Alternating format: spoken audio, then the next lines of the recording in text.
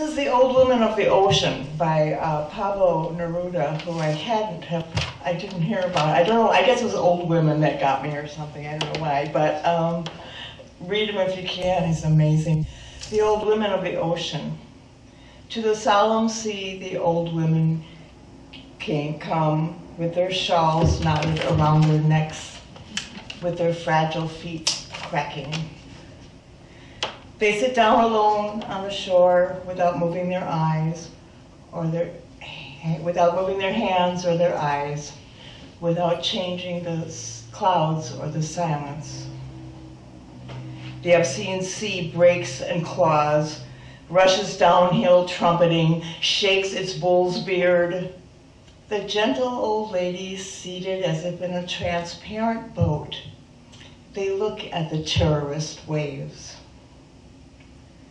Where will they go? Where have they been? They come from every corner. They come from our own lives. Now they have the ocean, the cold and burning emptiness, the solitude full of flames.